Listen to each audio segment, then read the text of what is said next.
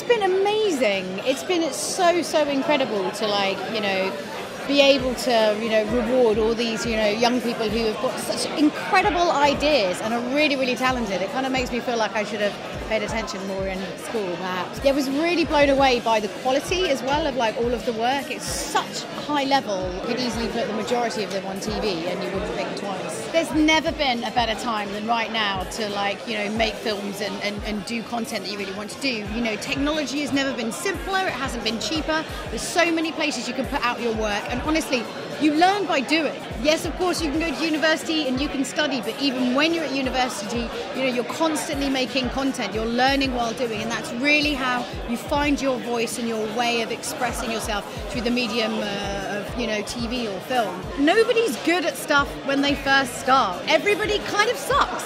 And the whole point is you go through the process, you get better, and if you have enough kind of drive and passion for your subject, you're going to be great.